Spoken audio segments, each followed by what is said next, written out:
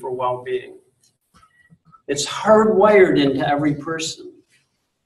I can remember when I first heard this, something resonated deep inside of me, this little flame of hope that maybe I wasn't the exception to the rule.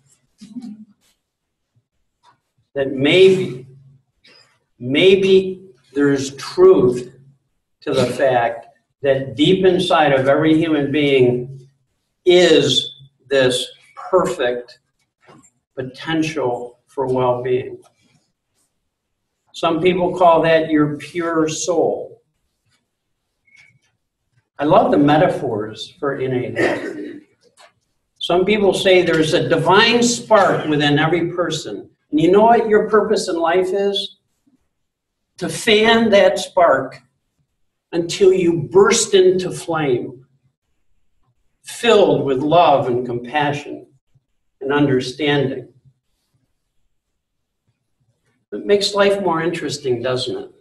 That what we're about is not about struggling with our lives, struggling with our families, struggling with our kids, struggling to become a little less burdened by all the stress that we happen to walk around in. How about this? How about fanning the flame? Fanning the flame within us that allows us to burst into flame so that the light gets a little stronger. You know, light has been used as a metaphor for the divine within us forever, in all cultures. You know the sayings that come out of this? Go to the light. When you're dying, they say go to the light. I say while you're living, don't wait, go to the light. Here's another one. Would you please lighten up? We get so burdened by thoughts of anxiety and depression, it changes our very posture. And we start sighing a lot. You know that one? I have those days still. Feels like the weight of the world is on our shoulders. Innate health. Here's another metaphor for innate health. Within everybody is this perfect radiant sun. You know, light has been used so often for this. There's this sun within, and all of us tend to get caught up in the clouds of our own thinking. And the only thing that can cover over the sun are thought clouds. And that whenever those thought clouds part, the light of consciousness, the divine light, our capacity for well-being begins to shine through us, so that when our heads begin to clear of all of the thoughts that weigh on us, what I notice in people all over the world is that people start to feel better and the quality of their thinking improves. In the same way, the sun brings us warmth and nourishment, and without the sun, nothing could live. And without that divine light within us that shines through us throughout the day, we don't even recognize it. We have moments of presence, moments of being really there in the world, moments of being wide awake. And then that light shines through. Comes through as a smile or as a kindness. I worked with one woman from Jerusalem. She said, I don't have that in me. And it was really amusing to me because she had 11 kids, and she was one of the kindest women I had met, and she says, I don't have that within me. We're not used to recognizing that all of life comes through us from within, is created through us from within. Another way of talking about innate health, it's built into the name of our species. We're human beings. You know what being is? It's pure spirit. pure spirit, pure light. We're spiritual beings in a physical body. You've all heard that before, right? Well, that's what I'd like to talk to you about so that I can put some flesh on those bones, if you will, so that we can unite, we can become, instead of just humans running around, totally identified with our experience, that we begin to recognize that we are connected to something greater, something beautiful, something available because we're all already a part of that great divine mystery. We're all being lived by something greater. So I begin to ask, this is a beautiful vision of human beings, that we're all beautiful, perfect, divine beings in this shell of a body, and that we get so caught up in and identified with our own thinking content and feeling content and behavioral content. That's what we call ego. It's a case of mistaken identity. We lose sight of our spiritual nature. So you ask, why does this happen? How does this happen? Well, I like the Jewish story that says when we're in the womb as babies, God comes in and imparts all wisdom to that baby. And then after you're born, an angel comes and touches you here, above, just on your lip, and you can't see on my face, but if I shaved, you would see there's a little dimple there from that touch of the angel. And then we forget that we're spiritual beings. And our role in life is to remember our true nature and our true connection. So that's what I'm here to talk to you about.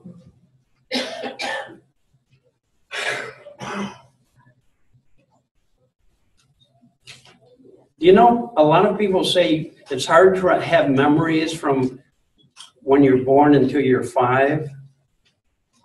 That's the forgetting that happens. Because when we're born, we come into the world and we're wide awake with spirit. The light is on full. We come in, these radiant little babies. I know almost everybody in this room has probably had the opportunity to hold a baby in their arms and to look into the eyes of a baby. And you can tell they're just this beautiful, pure being of pure consciousness, pure energy, pure life, just waiting to take on a unique and individual form. So you say, well, what happens? Why do we lose this notion that we're spiritual beings? Well, why does this happen? Right? Well, my teacher talked about how easy it is for us to get lost. We're born as babies, and we're born into a physical body, and we open our eyes and we see things, and gradually our minds start developing, and we can see things and think about things. So pretty soon it seems like everything has to do with what we can see in the visible world, and we lose sight of that which is invisible. It's very natural for that to happen. It's an inevitability. But we have this incredible opportunity to rediscover what we're truly connected to. Now, I think all of us, as we're growing, we lose sight of our spiritual nature, but I think we're blessed with little glimpses of our true nature, of our divine nature. We're blessed with these little glimpses. I can remember when I was 5 years old, one of my first memories. I'm with my parents and we're on vacation. And we're in a cabin in the woods. And it's the middle of the night and there's a huge thunder and lightning storm. And it was loud. And I woke up and I walked over to the window and I looked out and it was dark and rainy. And all of a sudden, the lightning struck and the whole world lit up brighter than day and then disappeared. And in that moment, I had an experience. It felt like my world of myself disappeared and there was just life, just this incredible feeling of connection with life, a sense of oneness with everything. All was good with the world. In that moment, I was free of concerns and worries. I was free of judgments. Some people call that state of mind love. A mind free of judgments, free of distortions, free of ideas that are limiting. And you are experiencing life directly as it is. Pure consciousness. My teacher said, that's what everybody, whether they know it or not, is looking for, because in those moments of radical openness, we're able to get a glimpse of the divine. We're able to have an insight into something that's bigger, greater, truthful, always been true, and always will be true. Now, when I work with people, and I get to go all over the world, and when I work with people, I can see that spark within people. Sometimes we talk about seeing the health in people. I can see that light in people. I know that it's in there. In the same way, on a cloudy day, I know the sun is still there through the clouds. I know that it's still there. And I can see that light in people. And it's very fortunate now that I know what we can teach people that will help people begin to get more and more out of their own limited personal world of thinking. Fall more and more into this space, free of the limitations of your thinking, which some people call the now, the eternal now, the present moment, presence, where you can experience the presence of God within you, presence. And we get more and more familiar with that terrain. You get more and more familiar with that space within all of us, free of limitation and judgment and constriction and restriction, free of the limiting ideas we have about ourselves and who we are, so that we can begin to experience life on a broader scale. Now, when I see that happen with clients, remarkable things start to happen. What seemed to be burdensome begins to be free, because the only burden we carry is in our thinking. That's the burden that we all carry. If I had a little thought vacuum cleaner and could empty your heads, and for a moment you were like a little newborn baby again, free of concepts, free of ideas, you'd see the light shining through very strongly. You'd see our true nature, because it's never gone away. It's always there inside of everyone. It just temporarily gets covered over by our thinking.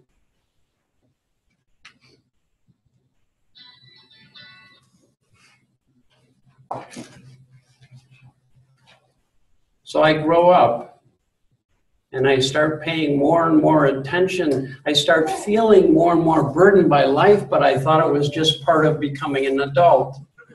It's part of having kids. It's part of having a job. It's part of having responsibilities. It seemed like stress came with the terrain, right? And people would say, of course you're stressed. Look at everything going on in your life. Look at all that you have to do. Stress just comes with the territory. It just seemed like it was a given. So I graduate from college and I become a high school English teacher. And I was 22 years old. And I looked younger than my students. So that on parents' night, when all the parents came in to meet their teachers, I stood in front of the room with my coat and tie, and I actually had hair in those days, right? And I said, "Hi, thank you for coming in. I'm your student's teacher." And they all laughed because they were sure I was a student playing a trick on them. They said, "Yeah, right. Oh, that's funny. Where's the teacher?"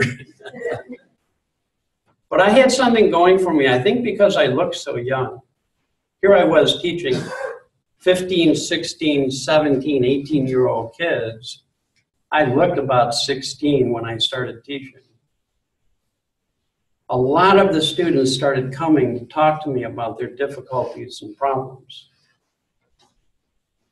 And I got very interested in what can I share with them that will help them have an easier life. Because they were talking about the struggles they had with their parents or the arguments or the difficulties they were having with other kids in their class, with getting into or the degree to which they were feeling insecure. So I'd talk with them and I'd share with them a little bit of what I knew about communication. And there was nothing more rewarding for me when a student would come back and say, "What you taught me made things a little easier in my relationships." Boy, was I thrilled. It was like, wow. And I got passionately interested in what can I teach people that will help them have an easier time in life. So I began my search. And I read everything I could that promised an easier life. I studied religions. I read every book I could find on all the different religions. I read books in psychology. I would go into a bookstore and I would have read every book in the religion section and every book in the psychology section. I collected books like crazy. I would buy 3 books every time I walk into a bookstore. I was constantly reading and studying.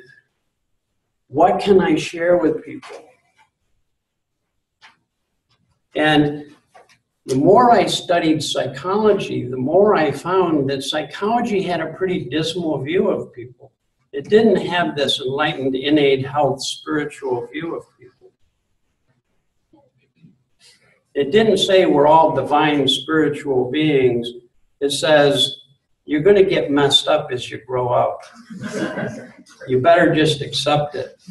There's all these external factors that are going to weigh on you, right? You've got your parenting. You've got the influence of the people around you. You've got your circumstances that are going to weigh on you. And they started making lists of things that you could check off that if you had difficulties in your external life, it would guarantee you would have more and more stress in your life. And I started reading through that list, and a lot of those things on the list I had, right? So I was like, wow, you're born into life, you go through life, life is going to come at you and make you feel worse and worse, and your job is to work as hard as you can to try and get out from underneath the burden life is causing you. So I started my work. And I started with 4 hours of silence every day. Being as open as I could to God. Okay, please help me. I'm really having trouble here. 4 hours of contemplative silence every day. I'd have to get up early because I wanted to get in a couple hours before my kids woke up. And then I had to put in some time at some point, an hour in the middle of the day, and another point, an hour after the kids went to bed before I fell asleep.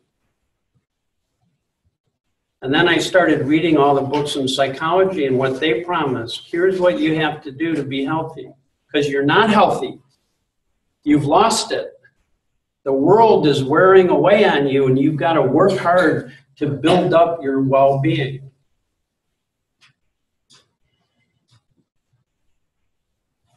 The dreams, the royal road to the unconscious. So I trained myself to wake up at the end of REM sleep, and I wrote down in the middle of the night 5 full-length dreams. Now, you got to understand, I was married. My poor wife, 5 times a night, I'd be rolling around with the flashlight, writing away. Oh, of course, then the next morning, you're stuck with pages and pages and pages of dreams to work on and to try and figure out so that you can become a healthier person. And then I read a book about affirmations. And I had an affirmation journal. And I felt horrible, and I'd tell myself, I feel good. It didn't quite fit, but I am healthy and happy in spite of my life being as hard as it is. And I'd put up little stickers everywhere, and I'd have my positive affirmations. And then I read books on cognitive psychology. Right? So then I started writing down everything I was thinking, and then I would spend a lot of time working on trying to improve that. You know what that's like? Baking a batch of cookies, burning them, and spending the rest of your day trying to get them back to being good cookies. You know, scraping off the black. Of course, you don't like the raisins, so you got to get those out and replace them with chocolate chips. I was working on myself, and I started to realize everything in psychology is based on a premise. There's something fundamentally wrong with you. You don't have well-being, and you have to work hard to get it. Whether you work hard spiritually or psychologically, it's going to require a lot of hard work. You know how many years I did contemplative silence? 4 hours a day. I did 20 years of trying to fit that into my family schedule. And I had my dreams to work on. And I had my affirmation notebook. And I had my cognitive book where I had to work on improving the content of my thinking. Now, this is just the start, right? I had my structured journals. And then I had my unstructured journals. Again, thank God I had the wife I did. Because she would say to me, Dicken, I have never in my life met a person who works harder on themselves than you do. Now, I thought she was complimenting me. That shows you how far out of it I was. Now, here's my wife. She's walking around. She's one of the most calm, loving, compassionate people. And I have the audacity to say to her, you're going nowhere, girl. You got to get working, because if you don't work, you won't get there. How do you expect to develop your spiritual nature if you just sit around and don't do anything? I had to apologize for about 3 weeks after I went to my first innate health conference, because I realized she was closer to the truth and living the divine life much more fully than I was. And I kept trying to tell her, if you only read all the books I'm reading and do all the things I do, someday, you know, you'll become more loving and compassionate and friendly and well. Okay. It's understandable that psychology, like all science, eventually left spirit out of the equation, because spirit is invisible and it can't be measured. And as psychology and science thought it was becoming more scientific, it says, let's forget about the part you can't see and can't measure, and let's focus on the part that you can see and can measure.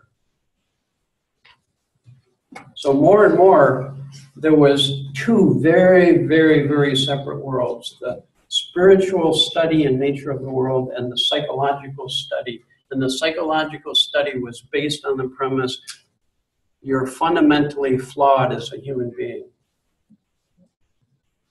You somehow got passed over by God's angel. You somehow don't have deep in your soul the divine spirit that is capable of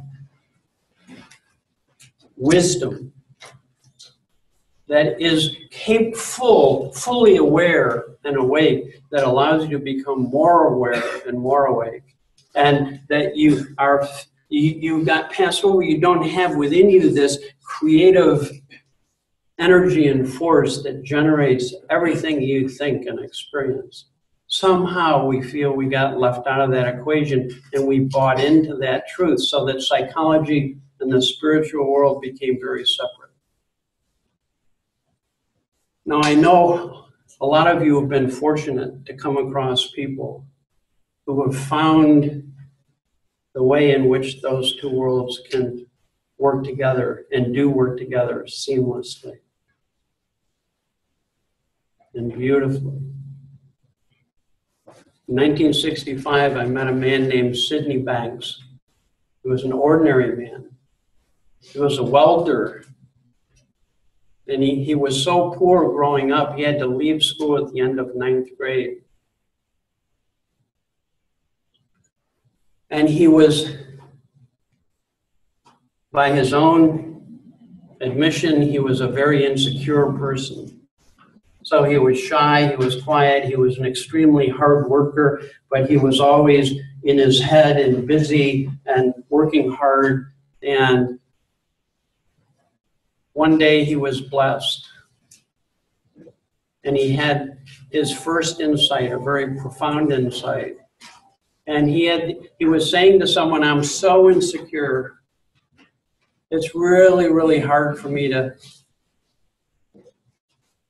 just relax and enjoy my life. I'm so insecure. And his friend said to him, you're not insecure. You just think you are. And he had his first insight. He said, what did you say? He said it felt like an explosion went off inside of him. And what he heard was, there is no such thing as unhappiness or insecurity. It's just a temporary creation from thought.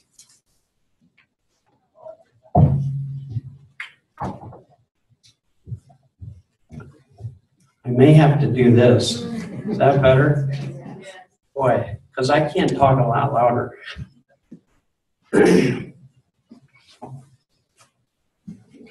Okay, we'll see how this works. So he had this first insight. I think this insight has implications for every one of us. That we all live in the world of thought. From the moment you're born until you die, you live in the world of thought. It creates, thought is that creative impulse within human beings that generates every moment of our mental activity. It's a divine gift.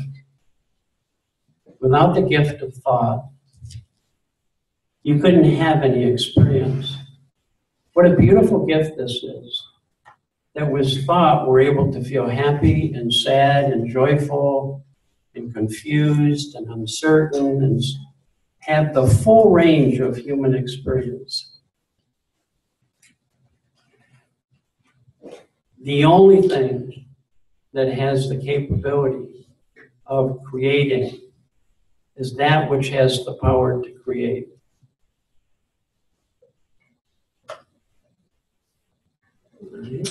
If we don't understand this, that the greatest mystery of life, this is what I heard Sid Banks saying, was that what he realized was that the spiritual nature of life, the spiritual energy of life is what generates every single moment of human experience, no exception. If we understood that, do you know how our lives would change? It would be impossible to blame anything in our life for creating. We couldn't say that traffic made us have the feelings we have. We wouldn't say that other people upset us. We wouldn't say that anything that has already been created somehow has the power to create. Could you imagine if I actually had that power to create? I could point somebody and go, sadness, anger, hurt, right? It's a delusion, delusions of grandeur that we can create feelings in other people. Right? So here's Sid Bang saying his first major insight was that every bit of his insecurity and unhappiness was just created from thought. So that when the thought's clear, the unhappiness goes away and it's not being created and it doesn't exist. When it's in your thinking, it's in your feeling. When it's not in your thinking, it's not in your feeling. In order to experience stress, you have to have stressful thoughts. When our head clears of those thoughts, we have a different feeling. If you leave your thinking alone, you'll have all kinds of feelings during the day. You know what the biggest problem is? People don't know where their experience is coming from. People don't know. I have asked thousands of people all over the world, what are you feeling? And where do you think it comes from? And it doesn't matter if they say, I feel good, or if they say, I feel really stressed, or I feel really upset. When I ask them, where do you think it feels good? Not a single one has said it's been created from the divine power of thought. No one has said that, ever. People will say, well, I feel the way I do because of circumstance, other people, the world, my background, my history, my genetics, poor parents. It was my parents that made me feel the way I do. So without understanding the true source of our feelings, we get into all kinds of trouble. Let me tell you a little story. When I first learned about the principle of thought, that every bit of my experience is being created from the divine power of thought, I started noticing how much I worried. And if you had asked me, Dicken, why are you worrying? I'd say, I'm not worrying. One time a friend says, Dicken, I think the real problem is you're worrying yourself sick. And I said, I'm not worrying. He says, what do you think you're doing? I said, well, I'm thinking about very important issues in my life. You're not suggesting I don't think about those things. And he said, well, Dicken, what do you call thinking that makes a person really anxious? And for the first time, I saw how much thinking I did that made me anxious. Whoa. This was in my first training, the first night in my hotel room. After the training was over, I said, okay, everybody is talking about how thought creates experience. You live in the feeling of your own thinking. You're always and only living in the feeling of your own thinking. But you have to see this for yourself. You have to see the truth of this for yourself. It doesn't do any good to understand that intellectually. You will begin to discover, like I did, that the vast majority of the thinking I was doing during the day was generating feelings of worry, tension, stress, or just distraction, where I was being more and more caught up in my thinking. Sometimes I walk down the street and I look and I don't see a single person who's present. Everybody is in their thinking. Thinking, thinking, thinking. And remember, you live in the world of your own, you live in the experience of your own thinking. I started more and more, I started seeing how I was caught up in thinking that created the feelings that I was living in. I started seeing when I got really annoyed and bothered with the traffic when I'm driving around. Whoa, could that be thought? And I had a little moment of recognition of what's true and what's always been true and what always will be true. That each of us in every moment is experiencing our own thinking. I started seeing more and more that when I would recognize that, that thinking would tend to naturally flow again and fall away. And when it did, I would feel better. And I wasn't even working on myself. And I wasn't even I wasn't doing the 7 steps. I was just recognizing that I'm a thinker, that I was living in the experience of my thinking. Right? I go home after my first training and I'm going, oh my gosh, this is the secret to life here. We live in the world of divine thought. The divine thought is the power that is able to create within us. And it's always generating mental activity. And that whatever is going on in our thinking is going to be what we feel and experience. That's where my stress comes from. That's where my anxiety comes from. That's where my bother comes from. That's where my hurt comes from. That's where my happiness comes from. That's where my joy comes from. It's all created by this divine gift that allows us to experience life. Okay, I go home, and here's my kids, and they're arguing. And I walked up to them and said, well, you're both just caught up in some thoughts.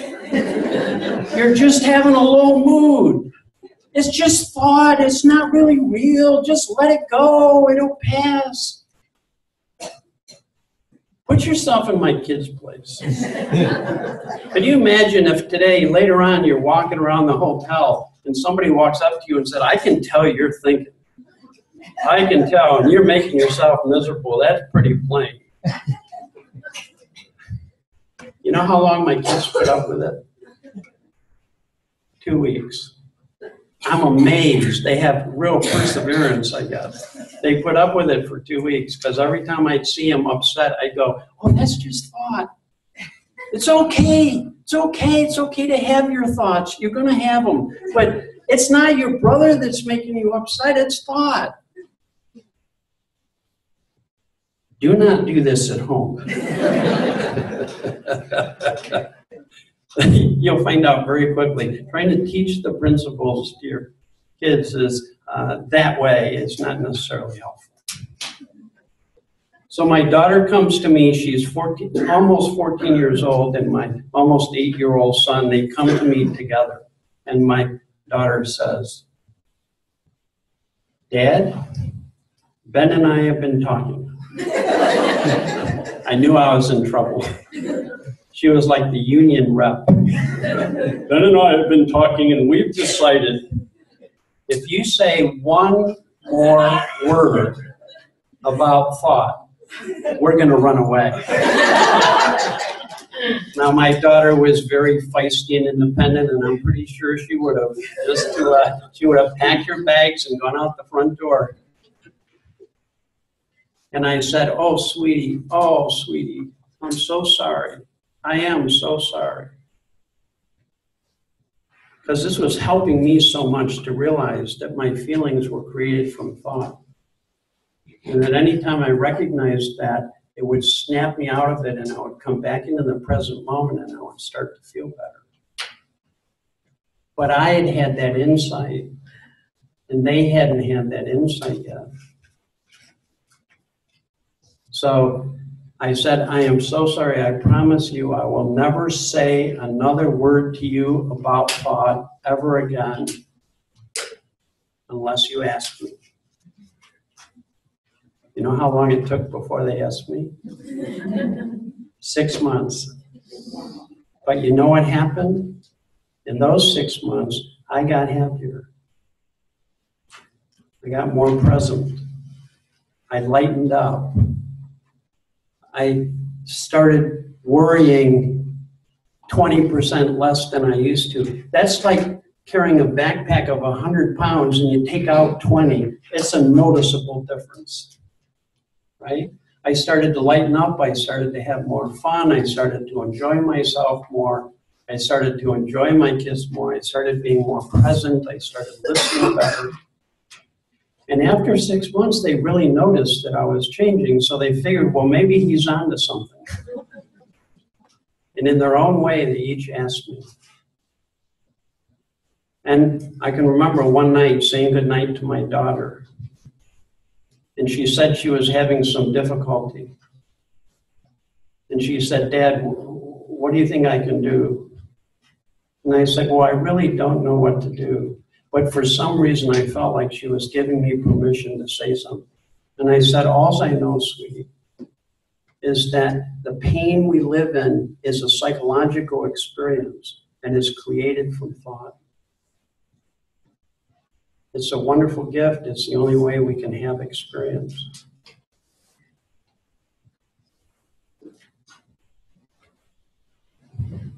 Nothing happened. I kept thinking, well, maybe that'll do it. All right, I come home from work the next day, and she comes running up to me. Remember, she's 14. She is what my wife and I affectionately call our little drama queen. Because everything was a tragedy, everything was dramatic, everything was, oh, right? So she would get upset, like if we said no to her ever, 2 days, she'd give us the look. Okay? So she comes running up to me and she says, Dad, this stuff works. And I say, what do you mean?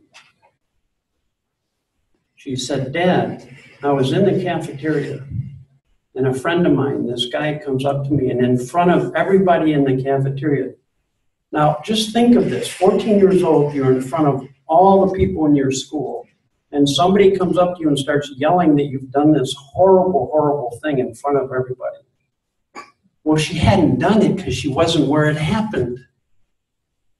This guy got his story wrong or he heard from somebody or the rumor mill or whatever, but he was accusing her in front of everybody. Now, how do you think a 14-year-old girl would respond if she was being made out to be this horrible person in front of the whole school? Just devastating.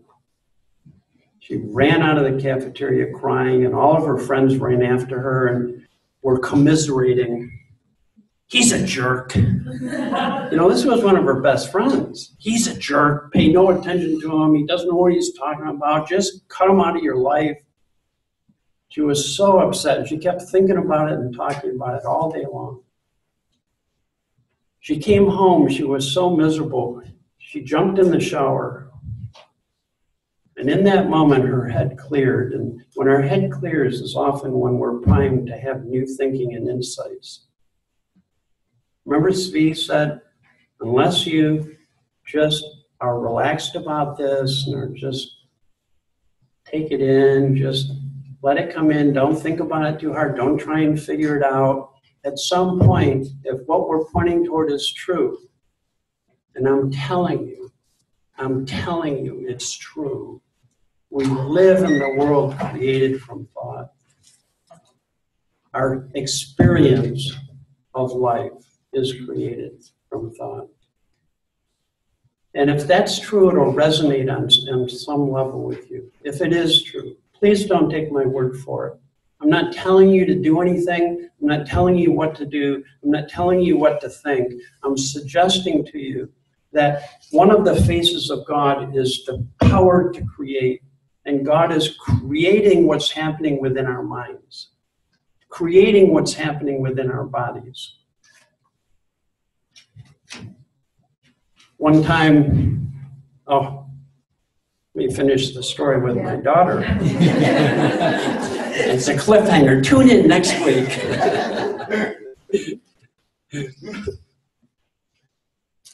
She was terribly upset. She's taken her shower. her head clears, and all of a sudden she realizes that for the last 4 hours, the only thing she had been doing was thinking about what had happened in a way that kept her upset. And as soon as she realized that, she stopped thinking about it. And guess what happened? I mean, it's so simple. It's hard to believe it's this simple. Guess what happened when she stopped thinking the thoughts that made her upset?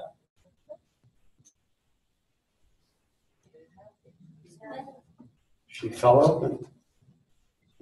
She fell open into the now, into the present moment. The present moment is just any moment free of the contamination of our personal thinking. She fell open. And she started to feel better. And she goes, Dad, I can't believe it. It's true. Our feelings are created from thought. The next day, she comes home again. She's all excited. She says, Dad, all of my friends are doing it. Now, let me tell you where I was with a 14-year-old daughter. I went, oh my God, what are they doing? She said, Dad, all of my friends are doing it. They all start thinking about something, get upset, and then they keep thinking about it and talking about it and thinking about it and talking about it. And I want to run up to my friends now and say, I know what happened was horrible. But right now, you're not upset because of what happened an hour ago. You're upset because you're still thinking about it. And she says, but Dad, you can't just walk up to somebody who's hurting and say to them, it's just thought. And I said, oh my gosh, Nina. You know where you learned that from? And all of a sudden she goes, yeah, you did. Well, that one insight made room for this divine spark to shine through more brightly. That's all I can, that's the best way I can describe what happened. She lightened up. She stopped being so burdened by her own thinking. She became more enlightened. How it looked from the outside, she looked like she had transformed from a 14-year-old who had the emotionality of an 8-year-old, very dramatic, very emotional, to being a poised, confident 40-year-old woman. Every one of our friends came up to us because her voice changed, her posture changed, her confidence came out. It's inside all of us, just it gets covered over by all these layers of thinking that we begin to think are true. And that when they fall away, and when they really fall away, you'll see more and more of this lightheartedness coming forward. Presence, light, consciousness coming forward. You are literally bringing more consciousness into the world, more love, more understanding. So all of our friends kept saying, what happened to Nina? Oh my God, what happened to Nina? She's like a different person.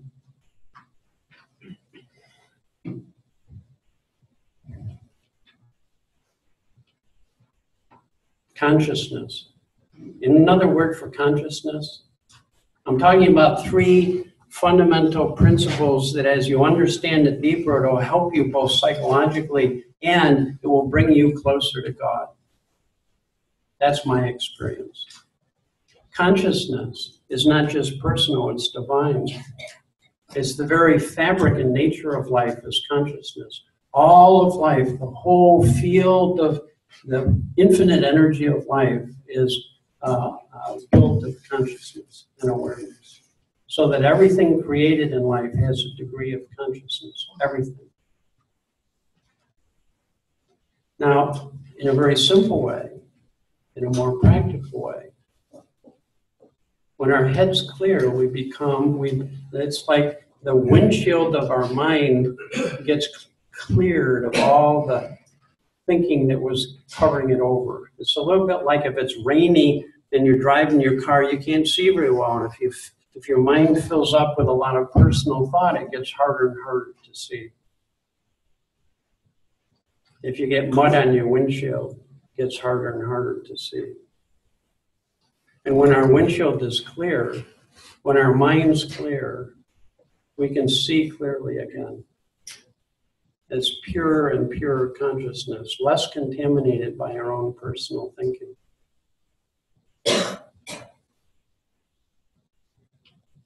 My teacher, Sid Banks, says, this is the ultimate answer. It's only when we're resting in pure consciousness that we're able to hear the divine clearly, and it will speak to us. And we get new thinking and fresh thinking and insight and inspiration. It's the ultimate answer. And yet, most adults I see when they're having difficulty don't fall into this space of pure consciousness. They lean into their thinking and they think harder and harder about what's going on. And very innocently, they cover over this wisdom that's waiting to break through, like the sun is waiting to break through when the clouds part.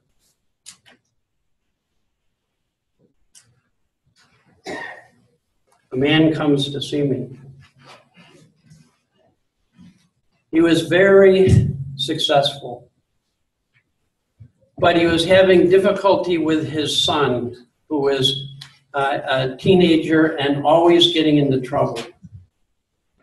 And this man was very friendly and kind. Oh, I'm gonna speed things up. How much time do I have? Am I over already? Just a little bit over? I'll speed it up. I'll speed it up. Very, very busy-minded. He began to learn about these principles. He began to see thought creating his experience more and more. He began to fall out of his thinking into the now more and more of the time. And resting in the now, in that quiet, in that silence, this is what happened to him. He said, Dicken, when I first met you, I had so much stress in my life, and I thought it was because of my job. And now I know it was just how I was thinking about my job and my life. And he said, the highlight of my life up until this point was falling asleep with my grandson on my chest. And he said, I fell asleep with my grandson on my chest. And it was the most peaceful I had felt, the most open, the most connected. He had one of those glimpses of our true nature. He says, that happened to me once in my life between when I was born until I met you. And he says, Dicken, to tell you the truth, I have that experience 50 times during the day now.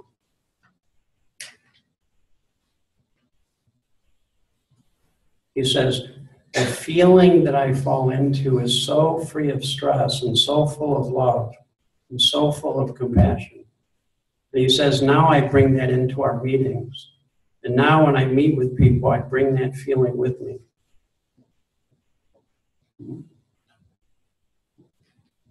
I worked with another man, very successful man, president of a company. He's the one I was starting to tell you about, who had so much difficulty with his teenage son, who was always getting into trouble. And when he came to see me in the United States, he planned business work before he saw me and business work after he saw me. And as he reflected on these principles and began to reconnect with something greater and began to fall out of more and more of the thought-created experiences he was living in. One day he comes in and he takes this big white board. He says, can I draw something for you? And he put a little dot on the center of the board. And he said, most of my life, this is who I thought I was. Now I see this as my true nature. My true nature is the connection I have to the spiritual nature of life, to God. And he broke into tears and he said, Dick and I have been having insight after insight. I called my son up and I said, I am so sorry. I am so very sorry. I've been so involved in my life and so caught up in my thinking that I couldn't even recognize how much trouble you were in.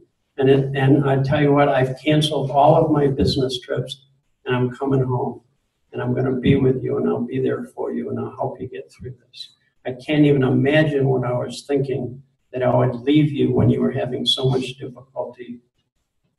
I'm coming home. And his son burst into tears because his dad had never talked to him that way.